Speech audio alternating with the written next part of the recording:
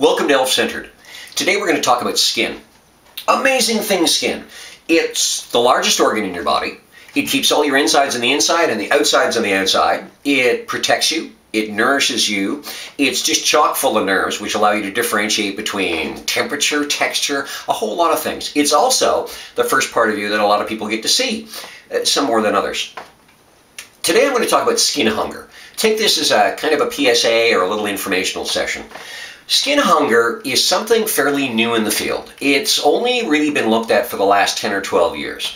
It's related to failure to thrive, which we've been exploring and experimenting with for the last, since the late 19th century into the 50s and 60s saw a lot of experimentation on it. Failure to thrive basically said that a newborn or infant who did not receive a certain level of physical attention, particularly from the maternal figure, would be in the lower percentile of height gain, weight gain. There would be later life issues, emotional, psychological issues, educational issues.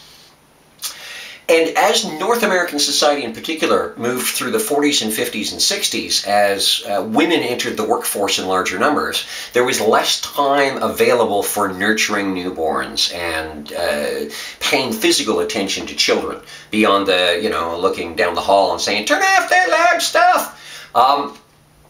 So we're starting to get into several generations who, and it's not everybody, but there are people who have issues with touch.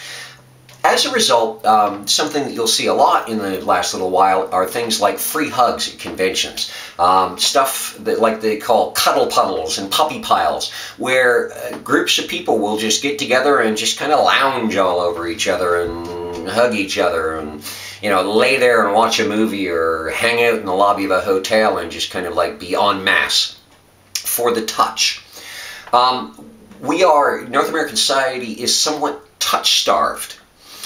People who suffer from skin hunger take it that extra step, or have it taken that extra step for them. It becomes a craving, not a desire as much as a need. For some it becomes painful. This is why some people react rather negatively towards the free hugs and such. And, there's another whole sidebar to the free hugs. I am of an age that when, some little 14-year-old, particularly of the opposite gender, tears up to me at a convention and wraps her arms around me and says, "Free hug," I feel uncomfortable. It can be a little creepy. Yeah, it can be a lot creepy. So anyway, skin hunger. There are a variety of ways of dealing with skin hunger, and I've seen among a number of people who do suffer from this affliction. You can go the route with the hugs and the cuddles and everything. Some people go all the way to the one side and become complete and total sluts, sleeping with anyone and everyone, all about the nakedness, mostly for the touch, not for the emotional content. There are other people at the other end, like myself, who, well, I'm the captain of my own ship. I'm sorry, it's mind over matter, and I don't mind and it don't matter. So when it gets particularly bad, I ride it out. This can result in a desire to not be touched. Even something as simple as a handshake becomes painful. The nerves become so tense and so wound up that any stimulation at all is not at all pleasurable.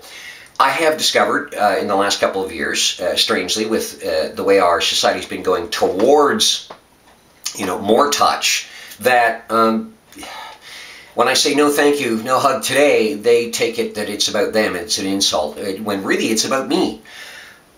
This doesn't mean don't touch me. This does not mean don't hug me. A couple of interesting little signals. If I open my arms to hug you first, it's a good day. You can always ask. There is a lot of awareness in the last few years on Facebook and other social media about bipolar disorder and depression, how to deal with an introvert, how to deal with somebody suffering from very psychological cases. Skin hunger really hasn't come up because I don't think we know how to deal with it. Other societies have it to a greater or lesser degree. It's not uncommon in certain Middle Eastern countries to see two men holding hands. It's a sign of trust. It's a sign of friendship. Though, strangely in those countries, to see a man and a woman holding hands is verboten, whereas in North American society it's quite the opposite. I'm not saying that we should all hold hands and hug. I am saying we should be a little more aware of each the other and know that sometimes there are new things we haven't discovered yet. Have a great day. Go hug someone who wants to be hugged in a non-creepy way.